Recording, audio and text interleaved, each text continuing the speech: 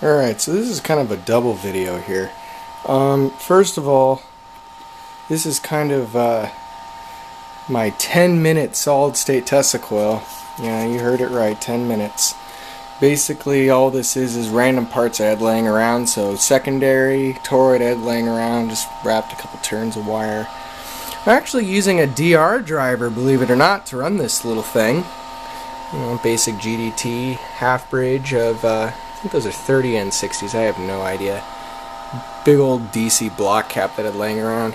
And I'm basically just using the signal gen here to, as the interrupter. The signal gen is basically wired into a fiber transmitter, and that's driving the board here. It's basically running on base current feedback into the normal setup that you would normally see on that DR board. Yeah, and then basically running off this power supply here. So this power supply, we turn this guy on. Essentially, we're running about 40 volts. It's not very much power, but the idea is I wanted to test these new plasma globes that I got. These things are pretty nice.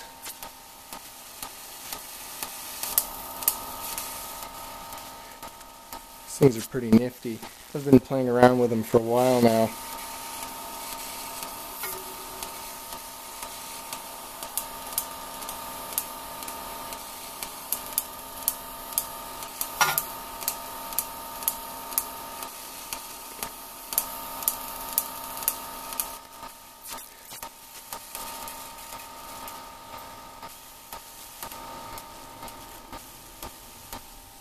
See if I can get a better angle on it. I'm not sure which one this one is. This one might be the Argon. Let's see here. Where's the other one? Not the big one. Ah, here we go. This is, I believe this is Argon as well. But this one shows up as kind of a greenish color.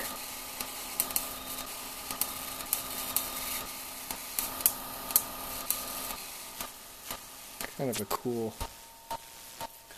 color.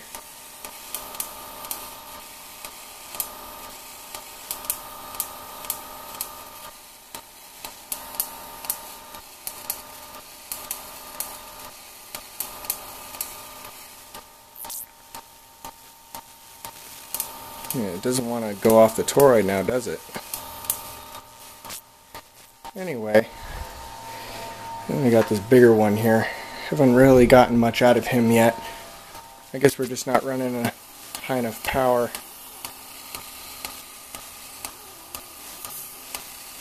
You can sorta, yeah, it's not happening.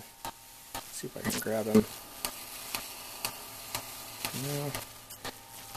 Yeah, I haven't really been able to get much off of him yet, and I guess it's just too big of a globe for this coil. It's too tiny.